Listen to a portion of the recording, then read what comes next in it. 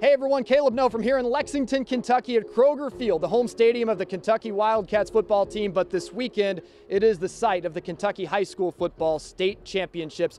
Beechwood on Friday afternoon playing in the Class 2A state title game against their old long-standing football rivals in Mayfield. Everything leading up to this football game made it feel like more than just a football game. You had Mayfield playing in the state championship game 51 weeks to the day after those devastating tornadoes ripped through western Kentucky. And then Beechwood, the same community that donated 5 whole semi-trucks of supplies to Mayfield shortly after those tornadoes went through. Right before the football game, Mayfield presented a plaque to Beechwood and the Fort Mitchell community in appreciation of those tornado relief efforts. But when they teed the football up, it felt like exactly what it was, and that was a clash of two historic high school football rivals, and of the 10 times they've played, this one might go down as the most exciting one.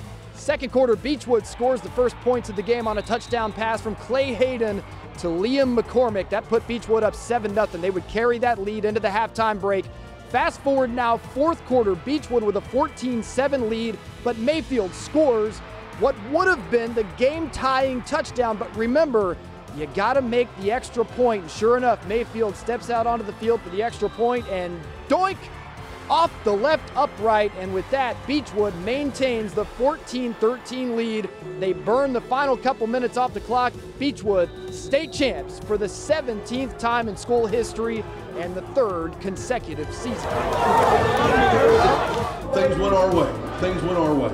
And you know, I feel terrible for that kid, but there's so many more plays left out on that field. None of this comes down to one kid and one play.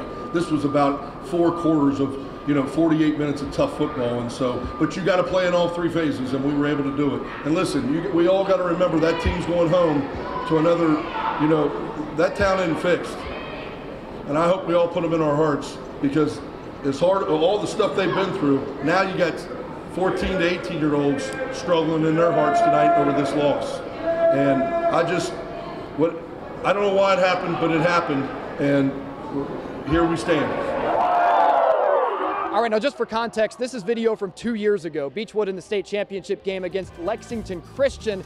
LCA tried to kick a field goal at the end of regulation to win the game, but it hit off that same left upright, then off the crossbar and fell short. And thanks in part to that, Beechwood would go on to win the state championship that year. So 2 times in the course of 3 years, that left upright helped preserve a state championship victory for Beechwood. I don't know, maybe some voodoo. I don't know. Maybe I don't know what's going on, but thank God it's gone our way.